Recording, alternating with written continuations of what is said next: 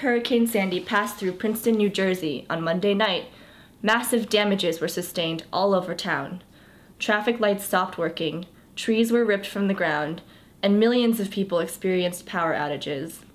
According to the utility company, between 1 and 1.1 million customers of PSE&G were left without power on Tuesday in Princeton Borough and Princeton Township. Government estimates were even higher, at 75% of the town. But on campus, there was barely any trouble indoors at all, other than a brief power outage that lasted no more than a minute or two. How were students able to keep their lights on? The answer is Princeton University's Cogeneration plant, an efficient energy system that provides the campus with heat and electricity on a regular basis. So the cogeneration plant has been on campus since 95, 96. We actually started construction in May of 95 and finished building it in October of 1996. The cogeneration plant provides all the steam and about half the electricity for the campus on a normal day.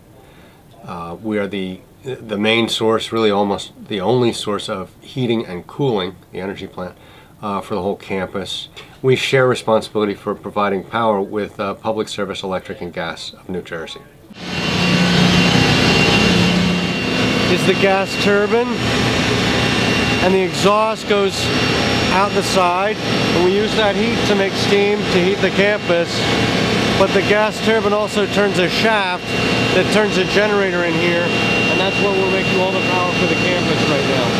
Before the plant existed, we would buy power from PSE&G and we would make our own steam for the whole campus. When PSE&G's service to campus tripped, what we did was realign the campus electrically so that we could serve as much as the campus as possible to keep the loads within our generating capability. Otherwise the whole campus would trip. Well, it was pretty much standard operations up until I think Monday night around 6 o'clock. I think we lost a breaker and we lost the engine, and then we came right back up. We disconnected from PSE&G and we ran the engine for the next, I don't know, 24 hours without PSE&G until it came back online. We have a 3-man plant, 24 hours a day, 7 days a week. During the storm, I think we had 3 shifts where we were rotating between operating, doing light maintenance, and then sleeping. It'll be 56 hours at 3 o'clock, so 56 hours since Monday morning. When will you be allowed to leave? We leave today at 3, so I'm looking forward to going home.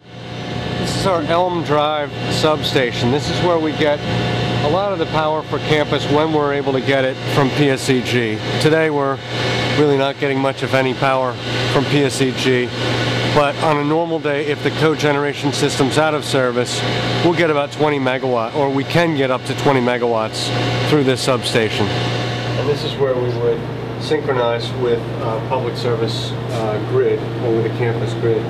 So in fact right now you can see that we're making just between 11 and 11.5 megawatts.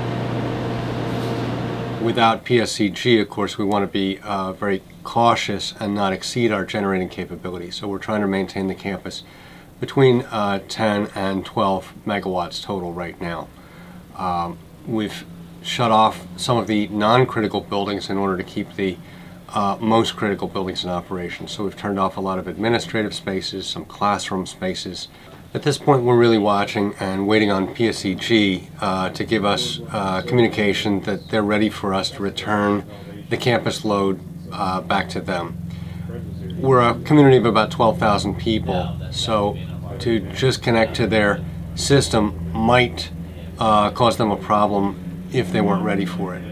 As of Wednesday night, the Princeton Cogeneration plant reconnected to Charleston Street and at Elm Drive substation to PSE&G. On Thursday morning, the last buildings on campus were restored to full service.